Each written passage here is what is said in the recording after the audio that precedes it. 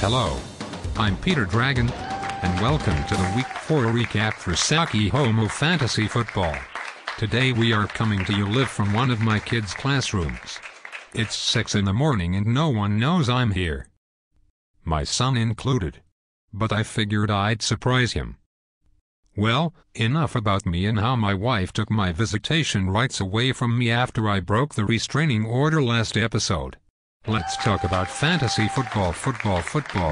In a low-scoring affair, the Alamy Thermometers continued their streak and raised their record to 3-1, beating Team Lesbianca 58-47.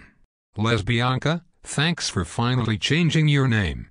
Sadly though, it didn't help make your team any better. You still suck.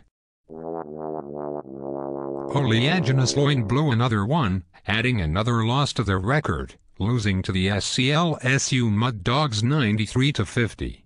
Mud Dogs, good thing you won. Otherwise I'd have to start calling you the bitches of Eastwick and the Loins Daryl Van Horn, which some of you might know to be the lead role Jack Nicholson played in the 1987 hit film directed by George Miller. Dono Oshka's Baboashkas squeaked by Team Williams 80-77, raising their record to 3-1, thus giving merit to their ridiculous mascot. Regardless of their record though, the Baboashkas mascot is still nothing but a fang-lawed and ugly Russian hooker. How much for an hour? 20 rubles?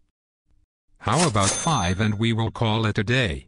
The Rusty Fish Hooks pooped the bed again, losing to Team Grigapus 109-71, landing another notch in the win column for Team Grigapus in a season that's thus far been undefeated through 4 weeks. Rusty Fish? Truly a valiant try, but still a disappointing loss in a season filled with neglect and ridicule. Sounds like my life after my divorce. God, I miss my kids. And last but not least, the Glen Cove Book Nerds beat the Lukeyzillas 89-65, in an epic battle that can only be compared to the one raging between J.K. Rowling and Stephenie Meyer. Meyer, no matter how hard you try to make your retarded vampire series better than Harry Potter, it is never going to happen. Sorcery will always kick your gay vampires and homo butt-loving werewolves to the curb. Yeah, suck it, Meyer. Literally. Join me next week for the Week 5 recap for Saki Homo Fantasy Football. Stay classy, and may your fantasies become reality. Oh crap. Is that the principal? Everyone hide. He can't find me in here.